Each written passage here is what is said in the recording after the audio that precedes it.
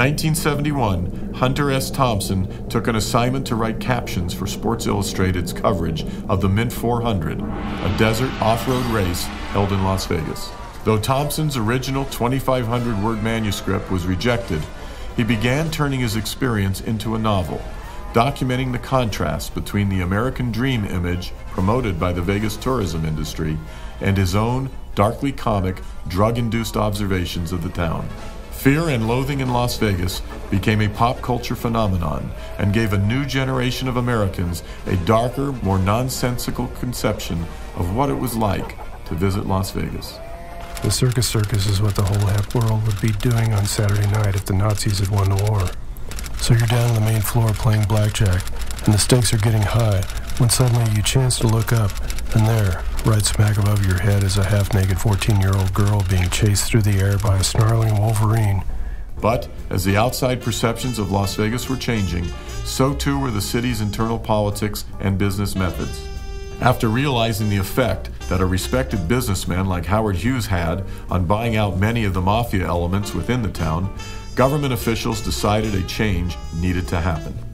The state legislature, at the urging of Governor Laxalt, passed the corporate gaming law in 1969. And that made it possible for corporations like Hyatt, Hilton, Kokorian's Tracinda Corporation, and others to come into Las Vegas. Headlining the corporate casino's entertainment bills were many well-established acts, most notably the king himself, Elvis Presley.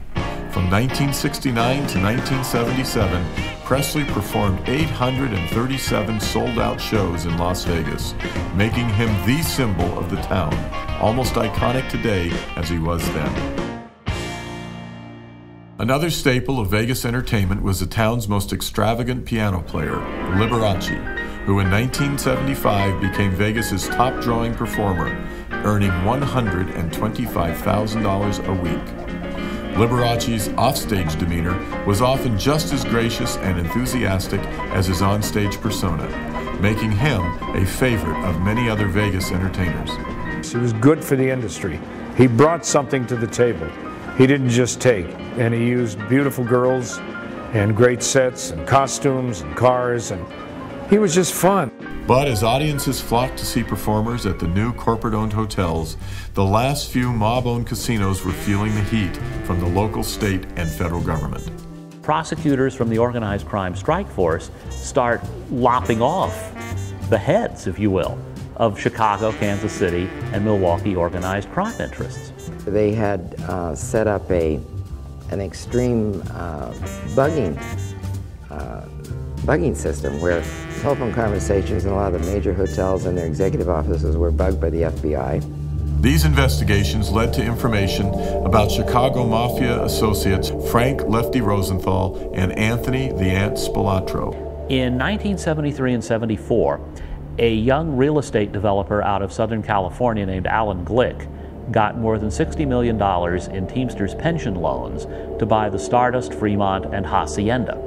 Unknown to the public at the time was the fact that Glick was only a front man for the casinos, which were funneling money into the Chicago mob and were run on a daily basis by Rosenthal. Now, he is from Chicago, and since they were kids, he had known Anthony Spilatro.